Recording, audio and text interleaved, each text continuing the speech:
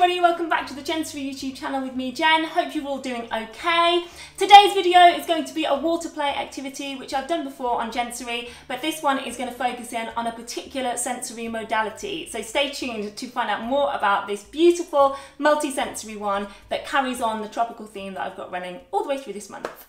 So I don't need to tell you about the wonderful properties of water. It's a fantastic substance in its own right. And sometimes as practitioners and parents, we forget how exciting water is for our learners, just purely in its purest form. It really is such a fantastic thing, and we can do lots with it just on its own. Now I've got a few little Jencery additions here to make it beautifully multi-sensory, as well as having all the wonderful properties that it has. So I'm going to share those with you in a minute, but I just want to talk through some of the really cool things that we can do with water to really zone in and understand exactly what it is we want to get from our learner.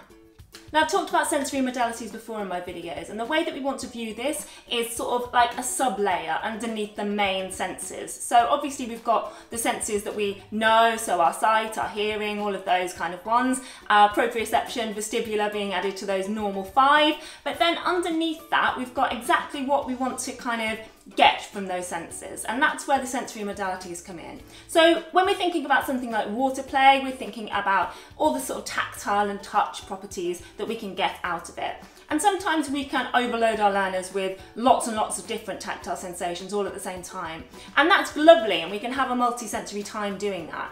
But sometimes it's really nice to just focus in on one.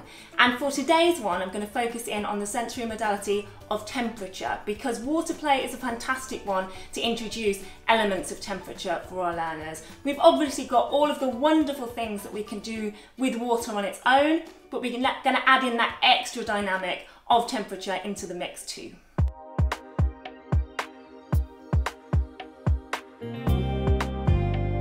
So if you're thinking about temperature, we obviously want to use a certain temperature water, and I'm going to use a warm, bordering on hot kind of water for this. Now obviously we don't want to use hot water with our learners, but we want it to kind of really get them to understand what warm and hot kind of feels like. So remember, that is a lot to process for some of our learners on its own. So we can use that lovely warm hot water as the base for this, and let our learner just explore that, because as I say, that is enough sometimes to process it, and we don't really want to be adding smells and bubbles and all of that kind of stuff in yet. So warm water to start off with, that's a kind of good start.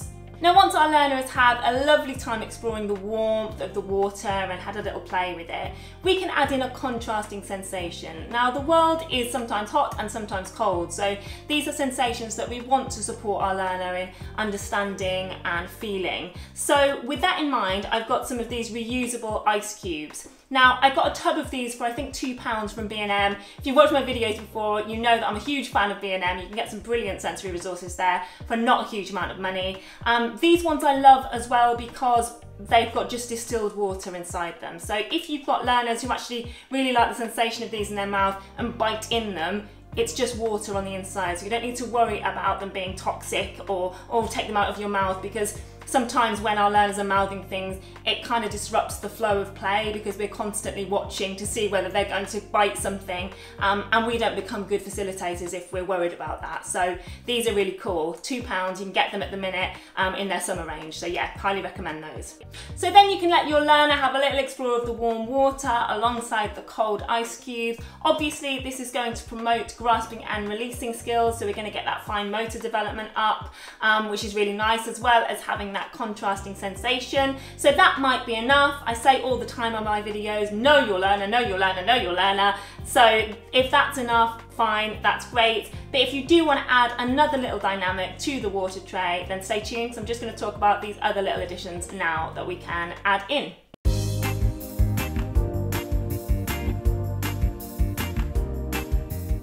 So first and foremost, food colouring. This is Betty Winter's food colouring that you can get from B&M for 65p. It's one of the best places that you can get food colouring cheaply. So I've just got some yellow there, 'cause it's a lovely sunshiny tropical colour. So I'm going to add that to my warm water. All that's going to do is provide a little bit of visual contrast. So again, we're not really doing a visual activity here, but it's just going to add that extra dynamic and create a bit more interest. So yeah, we're going to add that in. And then my other two things that I've got here are shampoos. Now shampoos are fantastic fantastic for adding scent into the water, and you can get all kinds of really lovely scents now to kind of link in with topics and themes and stuff. So I've got 2 tropical ones here. Now bear in mind that obviously you're adding this for an olfactory kind of stimulation, but because it's shampoo, you're going to get bubbles as well. So you need to just be mindful of what direction you want your water play to take here. So as I say, some learners will be fine with just yellow water and the hot and the cold. That will be enough to process. But as I say, if you're kind of thinking, actually, I think we've had enough of that, or I know my learner and I know my learner will process this fine, you might just want to add in one of these lovely scents. So this one that I've got here is from Tesco. It's the Extract range, and this is the tropical shampoo, and I wish there was smell-o-vision because it smells divine. It's so fruity, and I think it's just like 90p or something, so that's always good to add in. So that's a nice tropical one. And then there's this really cool stuff that I again found in B&M, rave about the place, always mention B&M in all of my videos, but this is banana shampoo. And my goodness, guys, it really smells banana-y. I think it's actually got banana in it, or banana extract or something, but it's just the most banana-y smell. It's almost edible, actually. It's really nice, but that really makes your water smell so banana-y, like I say, almost edible. So that's a really nice one to get a tropical vibe in it.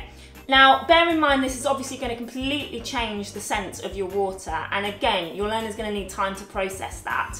And be aware that we're obviously going to get foam bubbles and stuff as well. So bearing in mind we're focusing on that sensory modality of temperature, don't rush through this activity. So don't kind of add in the shampoo and the hot water and the cold things all at the same time, because then whilst you might get a lovely multi-sensory time, in terms of kind of focusing in on exactly what you might want to see and how they're processing and how they're responding to a particular thing, you're not going to know that as a practitioner, because you're not going to be able to differentiate exactly what it is they're responding to. So I would always say, do this as a big, long, drawn out session, and add things kind of stage by stage, step by step, and then you'll know exactly what they're kind of responding to, which is really nice to see.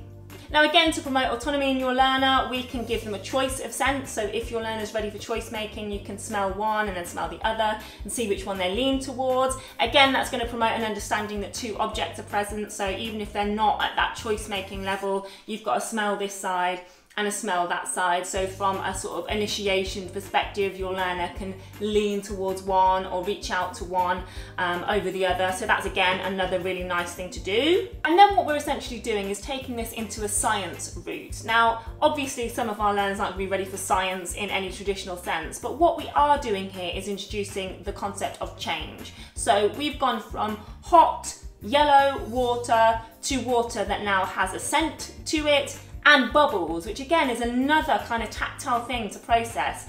So as I mentioned, really take your time with this activity, do it in stages, look at your learner. If you think actually they're enjoying one stage, they don't really necessarily need the next thing, don't move on to it. If actually you just don't really want to focus on temperature because you think they've got temperature, you might just want to do this as an early science one and just go straight in with the shampoos.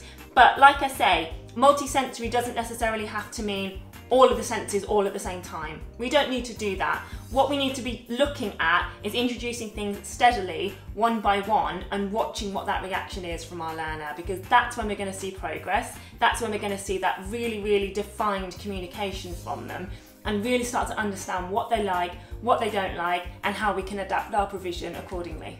So you know what's coming next, guys. I'm going to crack on and have a little go to show you some of the effects that you can create with this activity.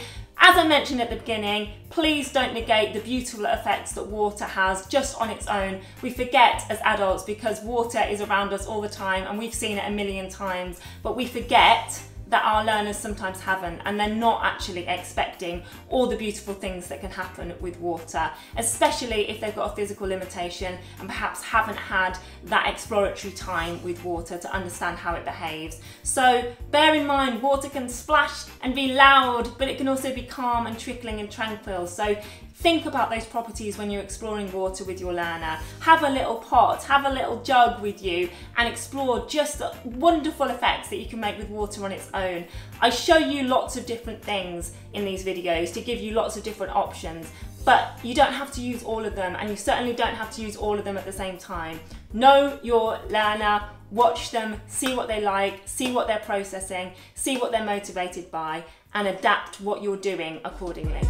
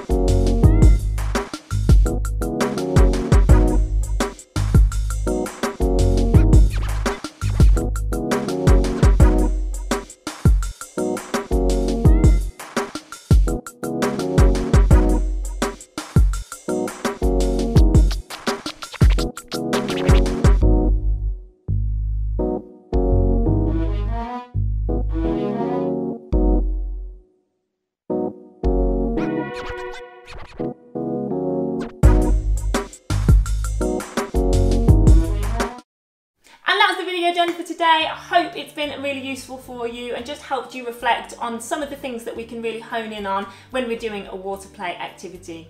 If you like the video today, please do subscribe to the channel and give it a like down below, and do comment. It's always lovely to hear from any of you when you do these activities. So that's me done. I will see you all very soon for another video to carry on the tropical theme on the Gentry YouTube channel.